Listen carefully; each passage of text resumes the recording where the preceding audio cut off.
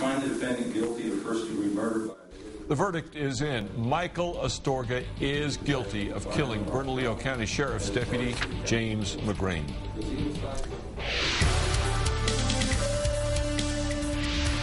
Good evening. After deliberating for nearly 2 full days, jurors believed beyond a reasonable doubt that Michael Astorga pulled the trigger, killing Deputy McGrane in Tijeras in 2006. News 13's Maria Medina is live at District Court. Maria?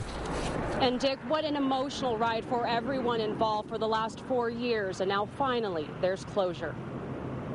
We find the defendant guilty of first-degree murder. Tears in the courtroom as the verdict is read. From the McGranes who lost their son more than 4 years ago during his last traffic stop, and for those in the law enforcement community who lost one of their own. They say justice has finally been served. They understood what happened, and we got justice for Jimmy, and that's what matters most to us. I feel safe. I love this system, this country, and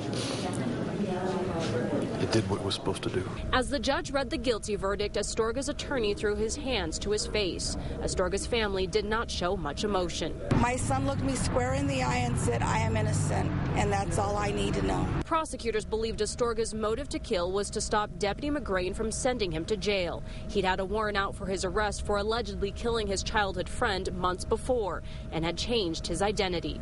And we lost. A couple jurors told lawyers they came to their decision because they questioned why Astorga's alibi witnesses waited years to come forward. But Astorga still claims he's innocent. He was really disturbed by it, but as he said to me, "You know, Gary, I told you from day one I was innocent. I'm still innocent. I don't care what they say. And, you know, if they want to kill me for that, I guess that's the way life is." They agreed it was a very difficult case. They had to rely on circumstantial evidence. In the end, the jury believed Astorga pulled the trigger.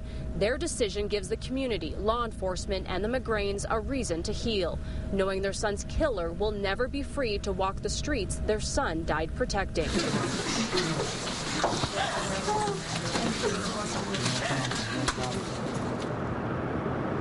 And jurors found Astorga guilty on all counts, including tampering with evidence for hiding his truck and getting rid of the murder weapon. Dick?